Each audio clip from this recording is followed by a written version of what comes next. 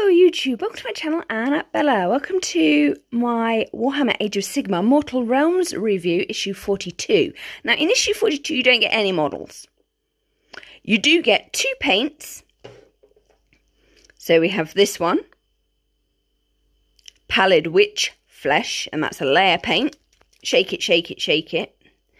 And we also have here, Calgar Blue. Shake it, shake it, shake it. They are both unopened, so there they are. You also get this fabulous small layer brush. Now, here are all my official Warhammer brushes here. This is a combination of my really old ones, the 3 red ones and the blue, and my Warhammer Conquest and my Mortal Realms brushes. Okay, so what do I have? In old school money, I have a fine detail brush. I'm going to put that there because we're going to compare its tip. Here we also have a detail brush in old school Warhammer money, and the same here. And that's really old school one because that is chunky. Then we have what I consider the best ever starter brush known to man. Look at that tip there. And then we have the 3 questionable starter brushes. 2 I got with Conquest, 1 I got with Mortal Realms, and 1 I've just dropped on the floor. Here we go. Pick it up. Ta-da. Here is the texture brush that I got with Mortal Realms. Ta-da. So you've got like a trowel-like appendage at the top, and then a pokey appendage at the bottom. Or like a butter spreader. Only you would use paint. Or the base paint that's got the sand in. And I've also got a large dry brush, thank you Conquest, and a medium dry brush, thank you Mortal Realms. And on top of that, I also have a medium layer brush with a cute little tip. And I also have a medium base brush. Happy days. For basing bases, weirdly enough. Because I know they do the whole layer and base with the paints now, which they never used to do. Anyway, so let's just take off these tips. Do keep your protective tip. Your tip protector, because you will want it. Because look at this baby. I mean, just look at that. That is gorgeous. If we take off the fine detail one, you will see what I'm talking about. Always look after it. So that's the fine detail one in red. The black one is just the small layer one. Okay, cool. Very carefully. Then we flip off the detail brush. Yes. So there you have it. So the small layer brush, I would say, is equivalent to the old school detail brush. Stay in the tip, you, rather than the fine detail brush. So there you have it. I've also been asked, what do I do with all of my paints? Well, they live in the paint box, buddy. Yeah, that is all my paints. I've got some really old school paints in here. Yeah, that is not one of them. But this is like Goblin Green. There you are, from like ancient Warhammer times. And I've also got these ones where they used to flip up. So let's see if it will actually do it. Will it flip? No, it's not going to. Oh, it will. It will if you use your teeth. There you go. Flip up. And I've really got some really, really old ones. I believe I've got a screw top one somewhere. Where's the screw top one? I don't know. I'm just old school mithril silver. Don't tell the Lord of the Rings author. We won't. There's a copyright claim there. I did have some of the screwy ones for these when they were screw tops, but they were so bad because the paint got in the turning mechanism. So as you can see, this is a combination of my old paints that I originally had, my Warhammer Conquest paints, and obviously now my Mortal Realm paint. So they're all here, and yes, I do have multiple copies, which is one of the reasons why you do this collection, because of cheapness. I mean, come on. So there you have it. This is where all the paint hangs out when it's not being used, in a nice, safe container that is not going to explode it. On the top, we have some stuff from Conquest that should be getting painted. I know, people will be like, oh, she keeps them like that? How terrifying. Yep. The bit box from Conquest is all in there. Well, it should be. Get in there. It's all in the mechanism. Yeah, we got people in the mechanism. Just put it back. So that's all like Warhammer Conquest stuff in there. And then I've got, most important, bases from the current issues, clippers, nicely held together with the most professional elastic band, the glue, and what is left of my green stuff. Yes, I know I'm running out. So that's where that lives. Also, I've got some spongy stuff as well in there, just because. So I'm going to put all my beautiful, beautiful, beautiful brushes back in what I call brush jail. So they live in here. It's a really, really cool thing. You just put them in, keeps them nice and standy-uppy.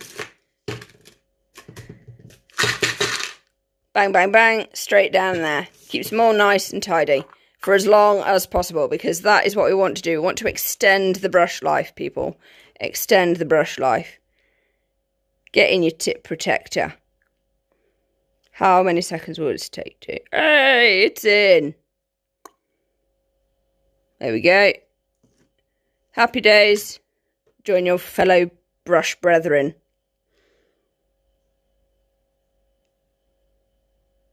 It's like threading a needle, only it's a brush. Yeah, I don't think this one's going to happen anytime soon. No. No. Hey! Yeah. Hey! Do keep the brush tips. Really do.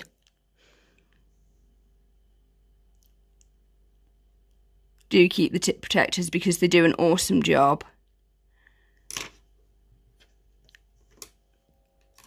Of keeping the tips protected, because that is their job. So that's me babbling about how I look after my brushes and where I put my paints, because somebody complained. Also, just want to say something. It's 4 o'clock in the UK, in England, and it is that dark. That is the outside, my peoples. That is the outside.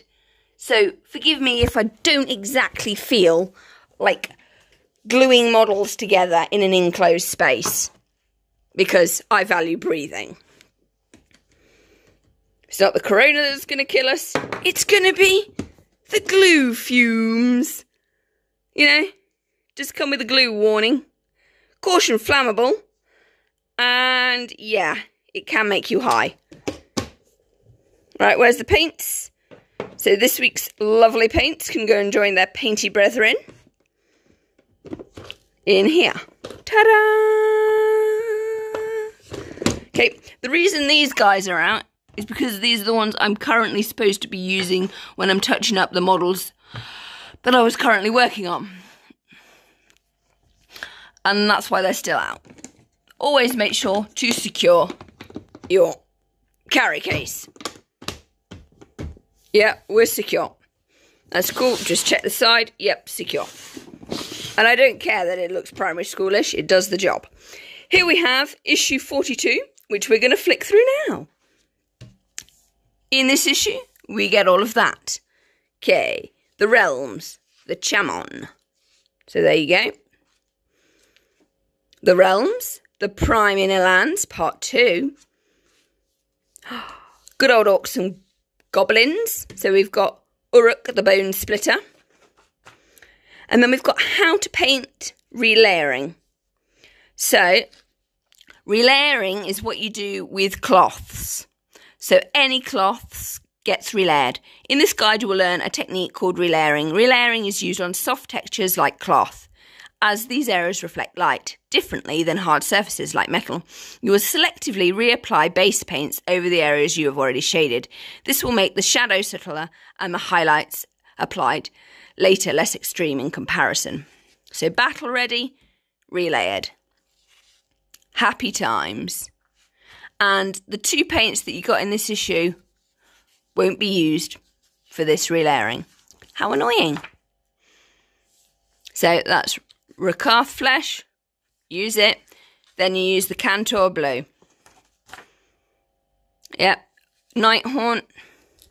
And then it's how to highlight.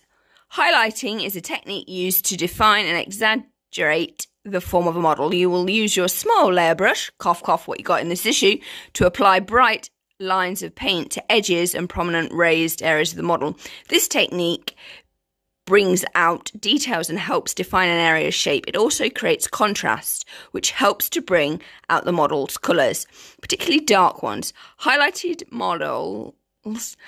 models in this way makes them look impressive on the battletop, as it's where they will most often be seen. Highlights bring your models to life. So there you go, and this is where you will use, cough cough, the 2 paints that you got with this issue. So this is all about highlighting, babies. So, paint on the palette, thin it with water, too thin.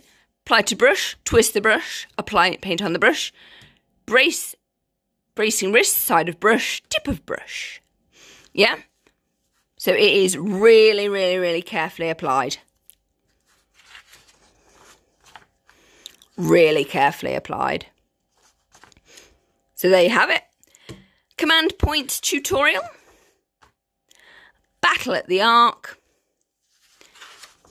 Just to let you know, more counters. Remember, photocopy and then glue them on card, then cut out. Makes life so much easier. Then we have, in issue 43, for reasons unknown, you get a war machine and 1, 2, 3, 4, 5, 6, 7, 8 figures. I'm going to count that again. 2, 4, 6, 8. Yeah, you get 6 figures and a war machine. Issue 44, you get an executioner for the Nighthaunt, because the Nighthaunt clearly have been forgotten about recently, because we've got more Stormcast reinforcements than you can shake a stick at. So there you have it. That's issue 42, plus where I keep my paints and where I put my brushes. Hope you've enjoyed this really long review. Please like, comment and subscribe, and I will be doing the whole of my Warhammer Age of Sigmar Mortal Realms collection up to issue 40 next. So stay tuned. Bye. And let me know what you think in the comments. Like, comment, subscribe. Thank you for the support. Bye-bye.